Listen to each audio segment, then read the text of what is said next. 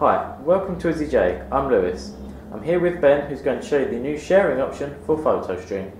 So the new sharing option on PhotoStream basically enables you to share photos through the PhotoStream with people from your contact list. So to do this, first of all go to your photos, we use the photo application, then go to PhotoStream using the button at the bottom menu.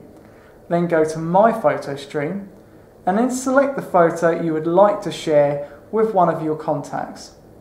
Then go to the Share button at the bottom left hand side and then select PhotoStream from the option menu. Then select the contact you would like to send it to. Now name the name of the photo or PhotoStream name.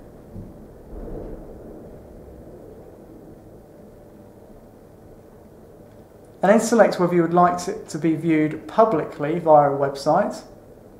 And then select Next in the top right hand side. You can then add a comment to the photo, but this is optional. And then select Post. You can then see in your photo streams which photos are being shared with contacts. Thanks for watching. For more information, please visit izzyj.co.